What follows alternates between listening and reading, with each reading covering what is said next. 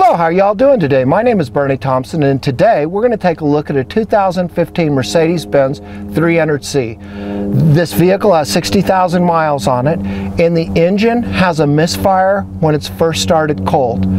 So let's go ahead and take a look at the engine.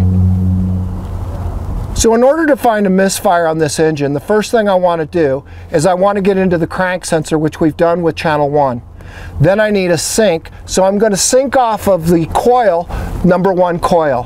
If I have a sync and a crank sensor, we can locate the misfire on an engine, and we can tell what cylinder or cylinders are misfiring. Let's go ahead and start this vehicle up.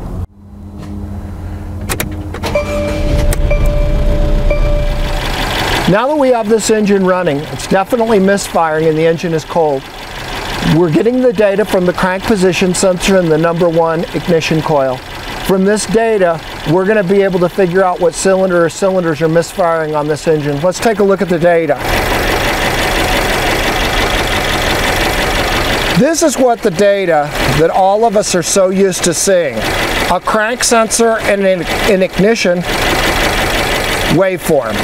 Now from this data, it's going to be very hard to figure out what the misfire is. So what I want to do is I want to go to Tools, and I want to pick the firing order, and I want to pick what my trigger is. Now there's an advanced algorithm that's in this tool that will analyze that crank position sensor and automatically find the cylinders for us. So let's go ahead and take a look at that. Now that the ESCOPE has processed the CKP data, it's indicating that cylinder 1 is our misfire. Let's take a look at this data.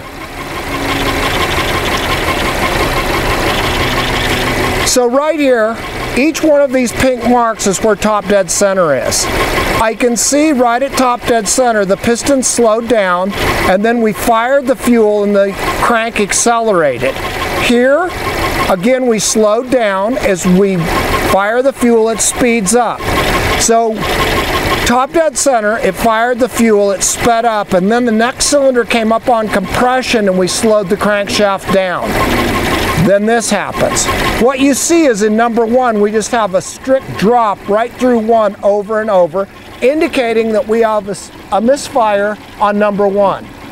Let's take a look at number 1 cylinder to figure out what's causing our problem. So what we've done is we've taken channel 3 and channel 4, and we've just put the channel right next to the coil. This will give us some capacitive pickup. It will give us a real basic idea as if those coils are firing or not. It's a good trick. Let's go ahead and take a look at the data. We want to zoom in down here. Now that we've zoomed, we can see that this is cylinder 1 and this is cylinder 2. And the coils are definitely firing, and we can see that we're having a little bit more of a problem firing cylinder 1.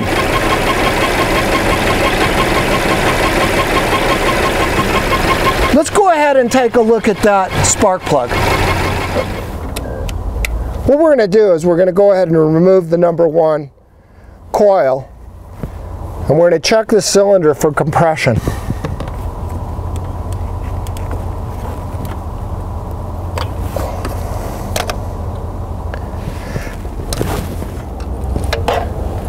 Let's take a look at the plug. It's definitely dark and it hasn't been firing correctly. Let's go ahead and take a look at the compression of the cylinder.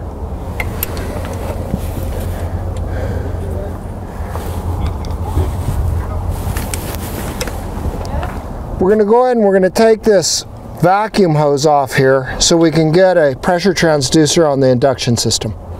So we're going to put a vacuum transducer so we can read that intake pulse.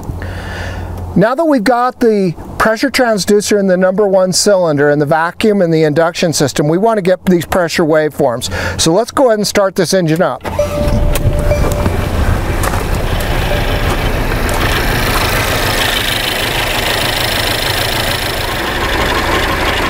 Now that we've captured the data, we want to take a look at this data.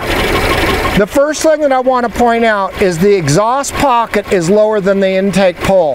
That's definitely the cylinder is leaking. The very next thing that I want to do is I want to look at these exhaust pockets for deformation. That means a cut from either side, flat bottoms, and mainly this front edge warping. That's going to tell me that I have a sealing issue from one of the valves. In this case, these pockets are all very well formed, and so I'm thinking this is a ring problem. When I get a really nice pocket that's way lower and I don't have breakdown in the pocket itself, that's more of a ring issue. So let's go ahead and take a look at the waveform. The next thing I want to do is I want to look at these intake poles up here.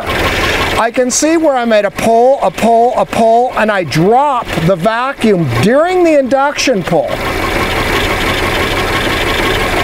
So you can see that right here is my induction pull. So I had a pull, and during this pull, I dropped vacuum, and then it came back up, and you see how I have a steady rise of pulls, and then the pull drops during the intake. Now, if we have the intake valve open, the intake can't be the leak. This would either be the exhaust valve or the ring. Since my pockets are formed correctly and I've got a drop during the induction pull, this is a ring issue. Now that we've put the borescope in the #1 cylinder, we can see scarring on the cylinder wall. This engine has been overheated and now the cylinder wall is scarred. That scarring allows the pressure to go by the rings, and basically that's what we're seeing with the in-cylinder pressure test. When you use the ATS tools, all of this type of diagnostics is just really simple and easy. It's what you really need to have at your shop.